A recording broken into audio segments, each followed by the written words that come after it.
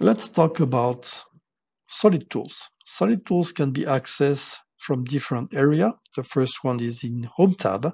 You got the modeling tools and you have Extrude, Revolve, Loft, and Sweep. Or you can go directly to Model. And here you got the solid tools there next to surface tools. So in this example, I got already a surface created on that part right there, just to limit my extrusion, for instance, and I will hide the cloud or the mesh and display my sketches. So I got the first sketch here.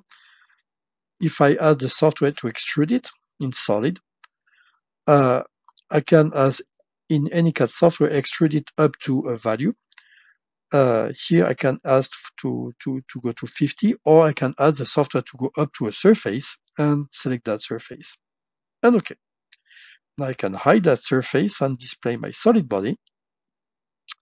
And then I can display another sketch like that third sketch here.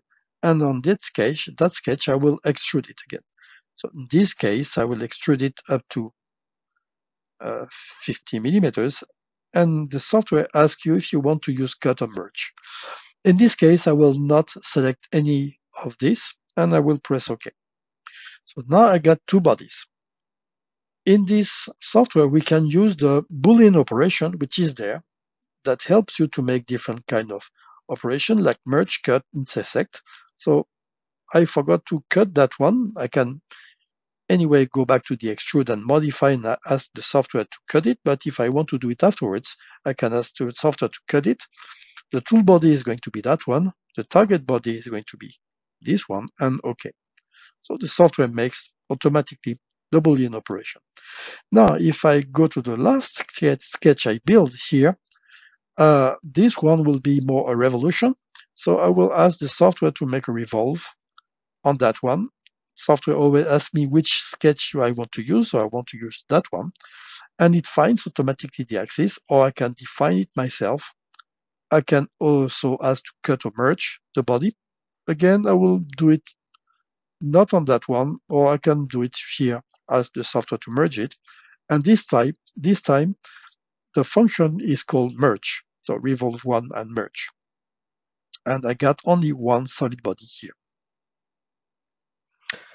For the loft solid feature, we can just create here, use the sections we got on the part and create a loft.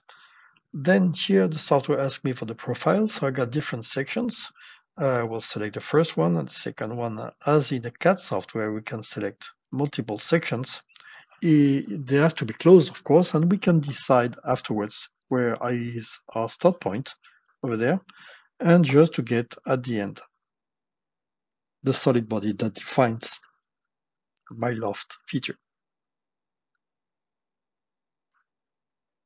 And finally, for the sweep feature, we just need to have a part with the curves, so with the sketches. So if I hide, I got the shape of the hose, and then I got here the path of the curve. So I will just create a sweep, define my profile, and define the path.